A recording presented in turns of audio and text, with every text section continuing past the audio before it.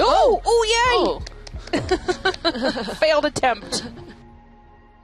I can't believe we can see that. Just for context, D2 is 9 feet tall, so it gives you an idea of how big this ROV is. So the fact that we can film a 2-centimeter fish from this 9-foot tall, 10,000-pound machine is amazing. The specs on these cameras on the ROV are just incredible. So when we zoom in, it might seem huge, but we're actually maybe looking at something only a few centimeters large. It makes a huge difference on the research end. Every time we go on a cruise, we take thousands of bottom photographs, and I have to look at every single one, and I have to determine the percent cover using this computer program.